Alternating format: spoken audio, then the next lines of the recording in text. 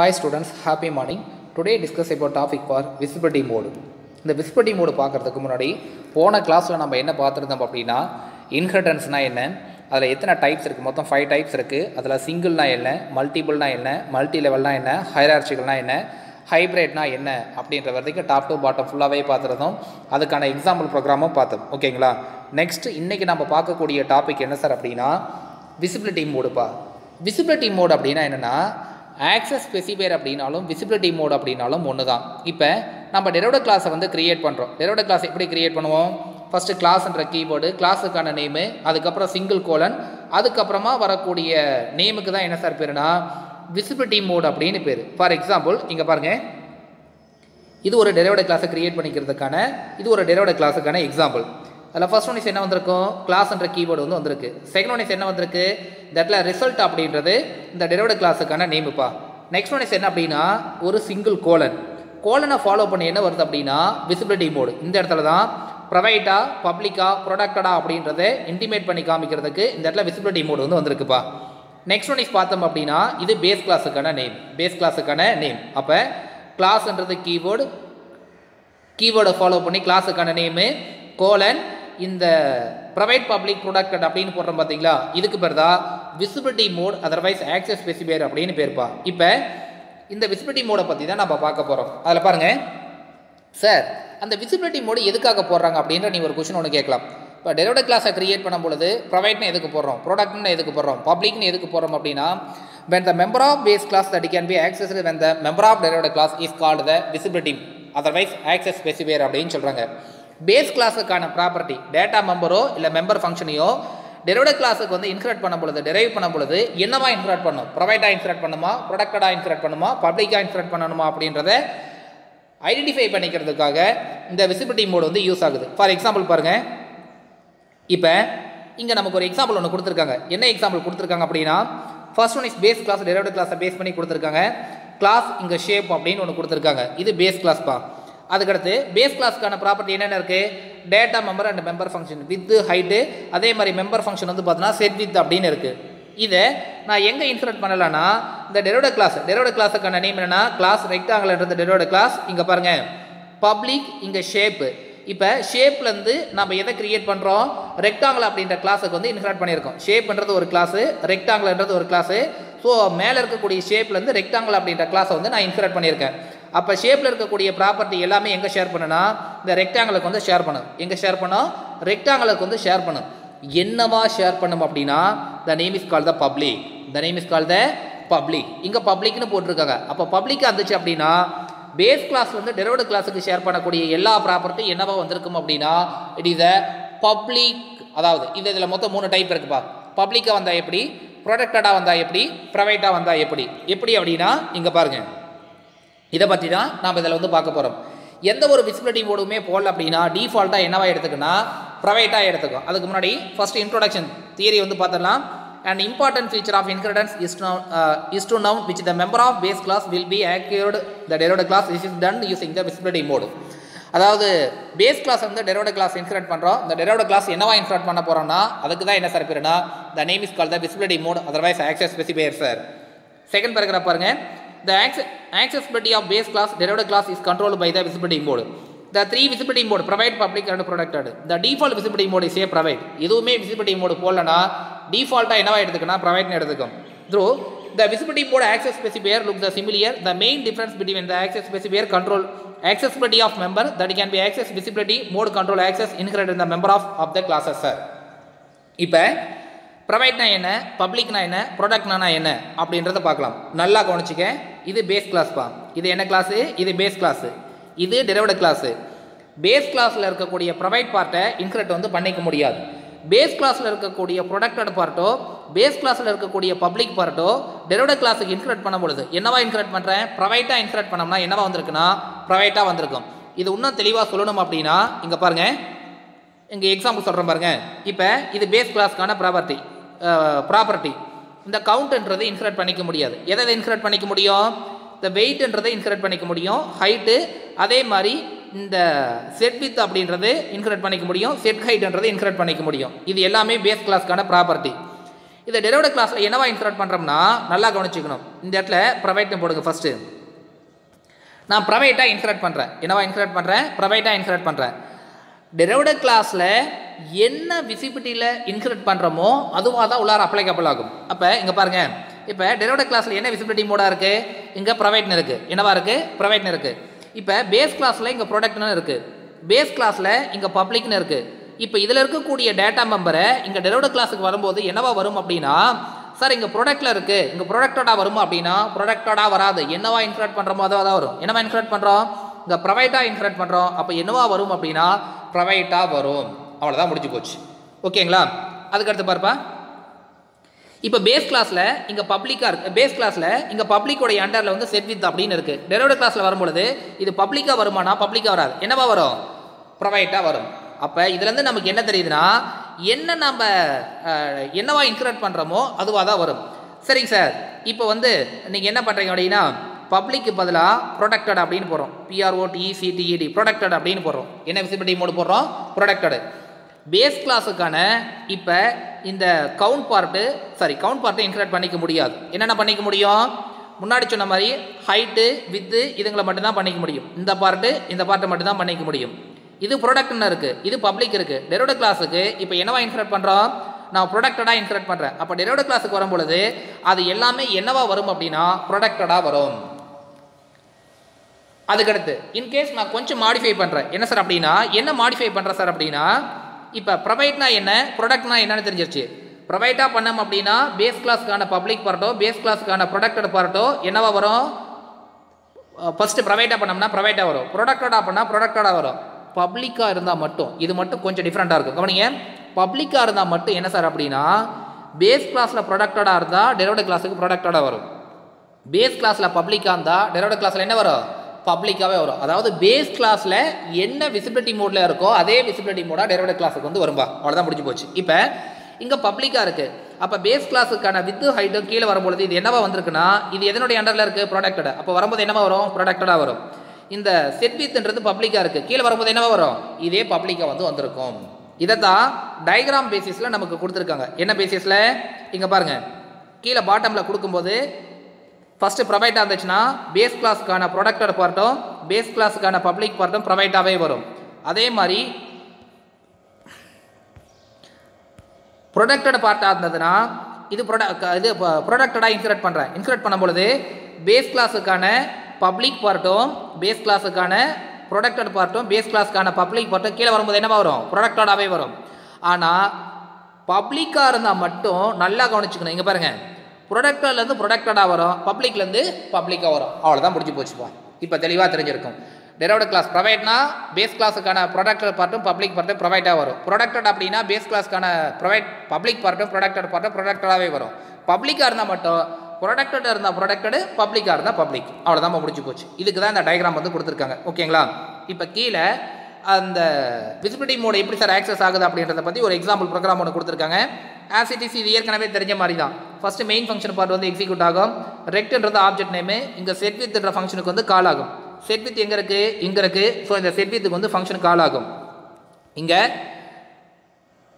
5 அப்படின்றது எதில் வந்து காப்பி ஆகும்? டபிள்யூவில் வந்து காப்பி ஆகுது. அப்போ வித்துக்கு வேல்யூஸ் என்ன சார் அப்படின்னா 5.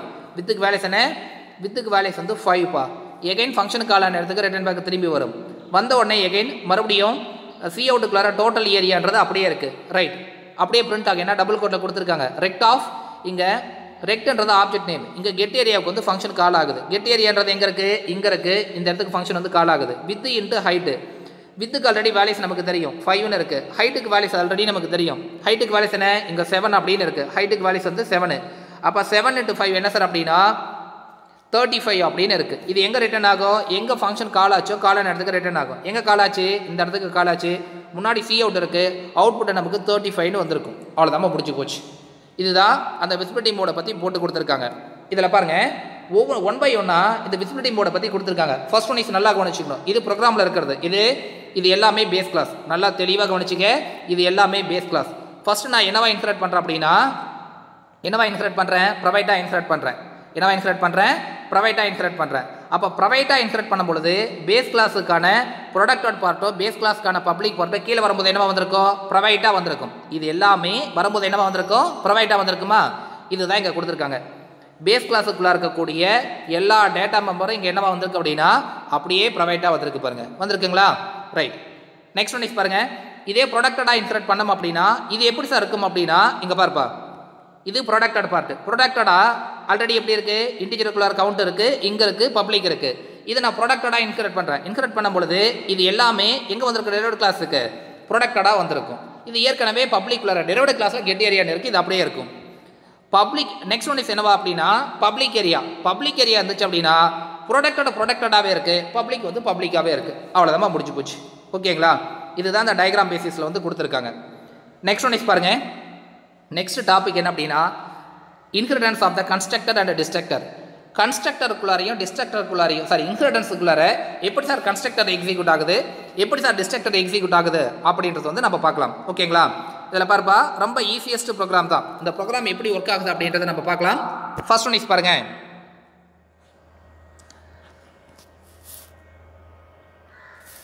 இதில் பாரு தம்பி, பேஸ் கிளாஸுக்கான நேம் வந்து பேஸு, டெரைவ்டு கிளாஸுக்கு நேம் வந்து பார்த்தோன்னா டெரைவ்டு. மொத்தம் 2 கிளாஸ் இருக்குது. தேர்டு கிளாஸுக்கு நேம் வந்து பார்த்தோன்னா டெரைவ்டு 1. தேர்டு கிளாஸுக்கு நேம் என்ன, டெரைவ்டு 1. இதில் டெரைவ்டு 1.x அப்படின்னு கொடுத்துருக்காங்க. டெரைவ்டு 1என்ற கிளாஸை பேஸ் பண்ணி எக்ஸ்ன்ற ஆப்ஜெக்ட் வந்து கிரியேட் பண்ணியிருக்காங்க. நான் எக்ஸ்ன்னு கிரியேட் பண்ண உடனே எனக்கு கன்ஸ்ட்ரக்டர் வந்து எக்ஸிக்யூட் ஆக ஆரம்பிக்கும். இதில் மொத்தம் எத்தனை கிளாஸ் இருக்குது, 3 கிளாஸ் இருக்குது. ஃபர்ஸ்ட் கிளாஸ், இது செகண்ட் கிளாஸ், இது தேர்டு கிளாஸ். மொத்தம் எத்தனை கிளாஸ் இருக்குது, 3 கிளாஸஸ் இருக்குது.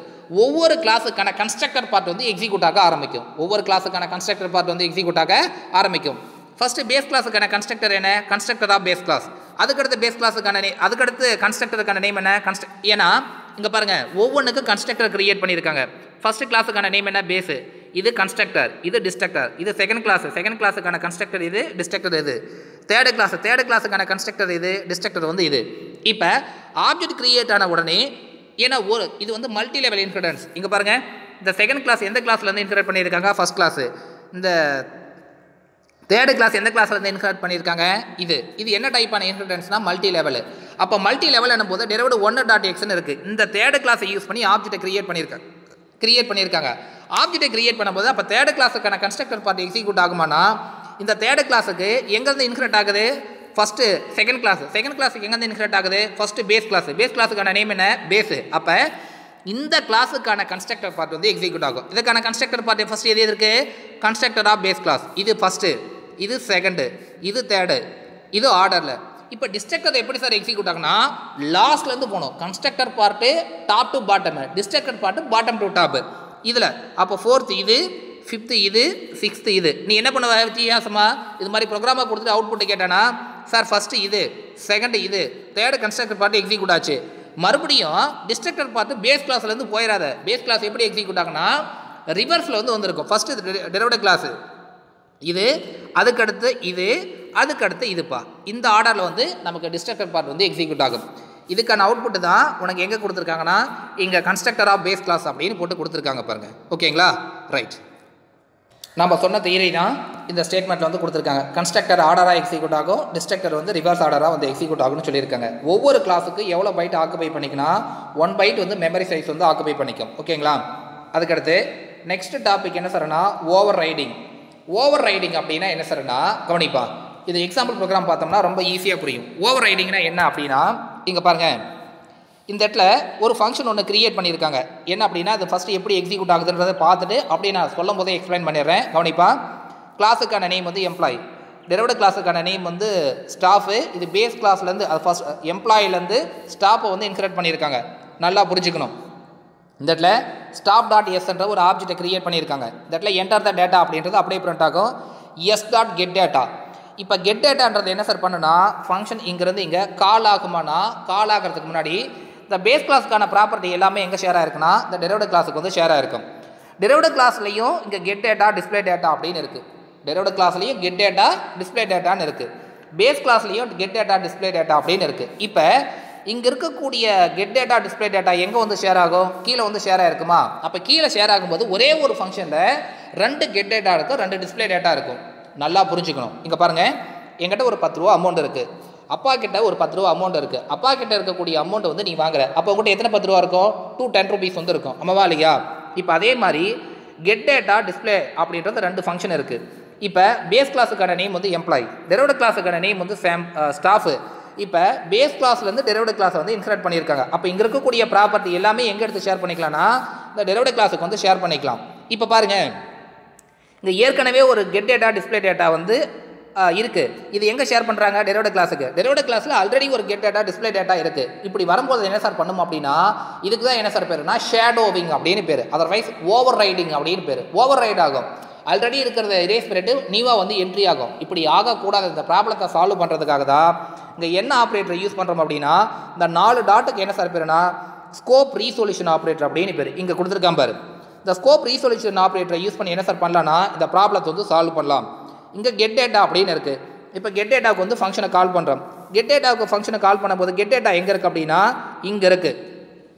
இதை டிஃபர் பண்ணிக்கிறதுக்காக என்ன பண்ணுறாங்க அப்படின்னா, இது மாதிரி நான் பிரித்து எழுதிக்கலாம். எப்படி சார் பிரித்து எழுதிக்கலாம்னா, இங்கே பாருங்கள், கெட் டேட்டா 2 இடத்துல இருக்குது, டிஸ்பிளே டேட்டா இருக்குது.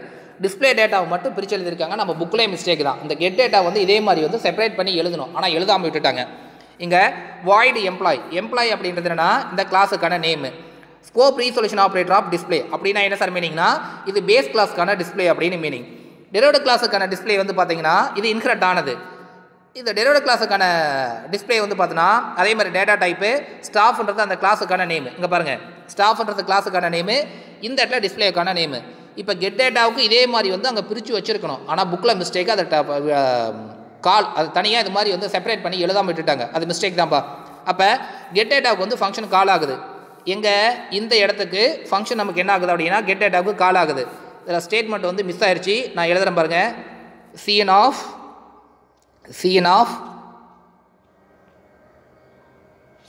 Name and code, name and code, name and இதே மாதிரி புட்டு ஆப்ரேட்டர் ஆஃப் கோடு. நான் நேமுக்கு வேல்யூஸ் இன்புட்டாக கொடுக்குறேன், ஷிவானி அப்படின்னு கொடுக்குறேன், ஷிவானின்னு கொடுக்குறேன். அதுக்கடுத்து கோடு வந்து கொடுக்குறேன் 100 அப்படின்னு கொடுக்குறேன். கோடு வந்து என்ன கொடுக்குறேன் 100 கொடுத்தாச்சு. எகைன் மறுபடியும் ஃபங்க்ஷன் காலான இடத்துக்கு ரிட்டர்ன் பேக் இது திரும்பி வந்திருக்கும். வந்து அடுத்த செகண்டு மறுபடியும் பாருங்கள், இந்த என்டெல் டிஸ்பிளே அப்படின்னு இருக்குது. நெக்ஸ்ட் ஒன் பார்த்தீங்கன்னா இங்கே எஸ்டார்ட் டிஸ்பிளேன்னு இருக்குது. இந்த எஸ்டார்ட் டிஸ்பிளேக்கு வந்து ஃபங்க்ஷன் கால் ஆகும். இங்கே பாருங்கள், இப்போ எஸ்டார்ட் டிஸ்பிளேவில் 2 பார்ட் இருக்குது. என்னென்ன பார்ட் இருக்குது இங்கே பாருங்கள்.